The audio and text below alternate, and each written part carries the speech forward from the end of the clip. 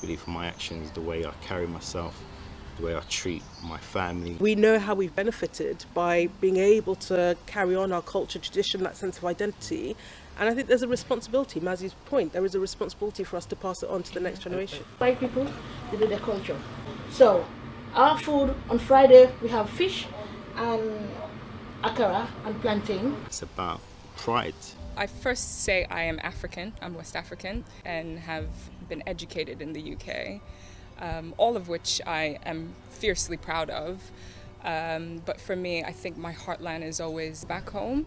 When people ask me, oh, so Twiggy, where are you from? I'm like, oh yeah, I come from Sierra Leone. Of course, I'm British, but I say yes. We've got to be really, really conscious, and that means trying to find talented young black kids, helping them to see that they could be anything, they can do anything.